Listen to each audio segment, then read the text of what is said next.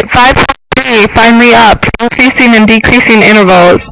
We're going to be looking at basically the first derivative and studying that first derivative in order to figure out things about our original function. So just so you know where you're headed, the objectives are listed down below. These are all the things that you should know by the end of the lesson. We're just going to look at this intuitively and kind of see, can we make the relationship between just functions and then what the derivative function would look like. So because if you can, one graph will tell you a lot about the other. So we're going to look at what would f prime of x look like graphed. And to do that, I'm going to do a table of values here. Oops. We're going to have our x and then our y values. But before we even do that, we're going to have to derive. Okay. So I'm just going to go ahead and start plotting some values here. We're going to have, let's say we start with -2. Alright, if we plug in -2, we're going to go straight into our function and plug that in. We have f prime -2, which would be -2 times -2 plus 2. So 4 plus 2, we would get 6. Alright, just plug in the next value, -1. And I hope you can see that visually on the graph. If we were to draw at 1, x equals 1 on our graph, we could go ahead and draw in our tangent line. And the slope of that, you could kind of just look at it and try to see what is the slope of that tangent, what is that instantaneous rate of change. But otherwise, you can just find the derivative like we're doing and plug in the value. F prime of 0. What would the slope of the tangent line be at x equals 0 on our graph? This is going to be 2. This one's a special one. If I plug in f of 1, I hope you can see right there. That is a critical value. I hope that you wouldn't even have to question what that's going to be. This is going to be 0. And check that. F prime option. Alright, in this next slide, I finished off that table of values and I've just transferred it onto this. So now we can really answer the question of what will f prime of x look like. We do have the x, y values here, so I'm just going to plot those. I'm going to get -2, 6. Get the 0, 2. Here's our critical value. And there we have it. So, how can you compare them? Well, when we're looking at this f prime of x function, what I want you to notice is that all up here, these are all positive derivatives. They're all positive slopes. So if you were to look at, there was that critical value, everything over here that I'm circling, it was between from -infinity, basically up until 1. So in this, that's that interval right there, that we had positive derivatives. And as soon as we hit that critical value, as soon as we hit that peak, that's when our derivative really slowed down. It actually ceased to exist. We had a 0 rate of change, and then it started getting negative. So down here, all of our derivatives are negative values, and if you look on our graph from before, the relationship there, those negative derivative values told us that we had a decreasing interval. Alright, so this is going to lead us to the main topic of this chapter, and the theorem that we have on page 328. What it states is this: if the derivative is greater than 0, so I'm just going to kind of reword this right here. If the dir, I'm just going to call it dir, is greater than 0, so in other words, positive, what we observed in that first slide was that if the derivative was positive, what that told us was that was a place where the function was increasing. Function is increasing, and I'm just going to write inc. Alright. And then down here, on the contrary, if our derivative is less than 0, so in other words, if dir is negative. Okay, so just another way of looking at what those definitions told us in our book. So we're going to once again consider this. what I want you to know is that we're not going to be graphing the derivative every single time. What I'm going to ask you guys to do is set up what we're going to call a sign line, and I'll kind of show you these steps in a second, but I'm going to just look at this x-axis right here, and I'm going to mirror it down here. This right here is my value 1, and this right here would have been where the y-axis was, so it's 0. And right there on that critical value, okay, at that x equals 1, I would have marked that on my sign line. So here is an example of a sign line. And I'll have a better example of this in a second. But what we're just going to simply do is, based off that theorem in the slide before, all we need to do is say, alright, there is this interval right here from from negative infinity,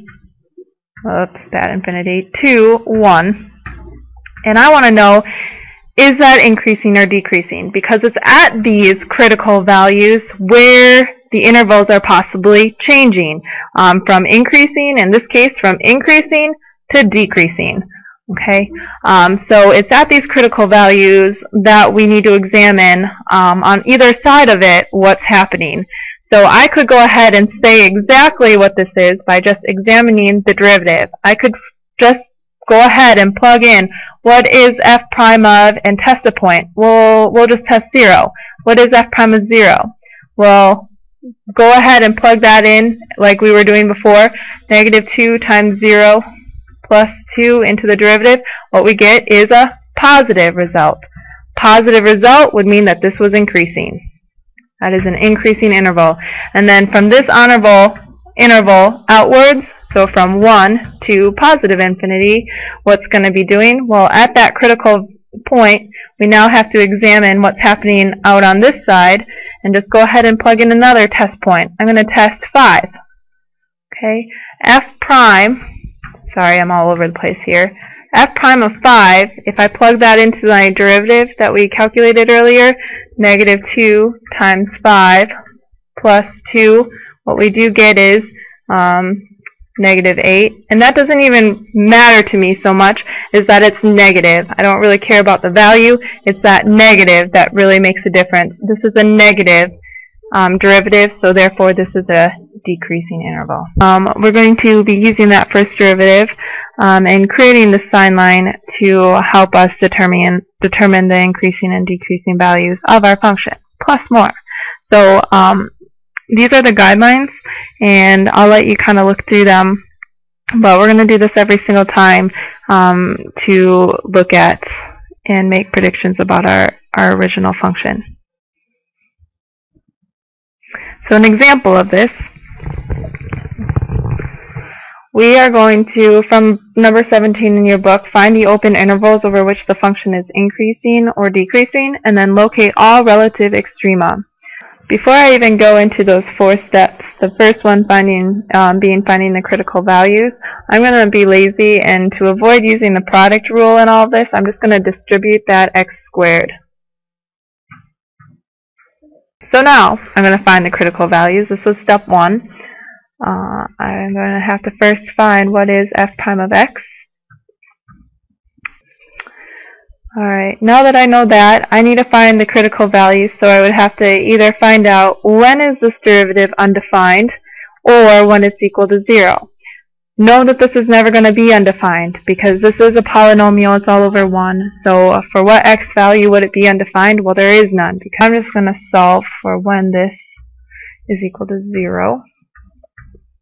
And being that it is a quadratic, you could always use the quadratic formula, but I also hope you can see that you can factor this. I'm just going to pull out a 3x.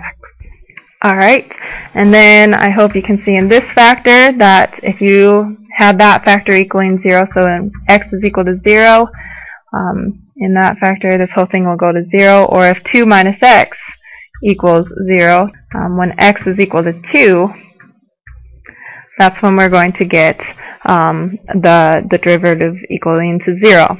So step 2 of this whole thing is going to be set up a number line, or a sign line. And this is going to be the sign line for our derivative function. It's going to be telling us over what intervals is it positive or negative. So I am going to plot our critical values. One of them was at x equals 0. and then another one was at x equals 2. So it's between these intervals, this first one that I'm going to look at right here. This is where our original function was either increasing or decreasing. And in order to determine that, I'm going to check what was the derivative, what is one of the derivative values in that interval. So I'm just going to go ahead and test the point -1. I'm going to plug that in to my derivative. So I'm just going to be plugging it into f prime of x, but I'm plugging in specifically what is the derivative at -1.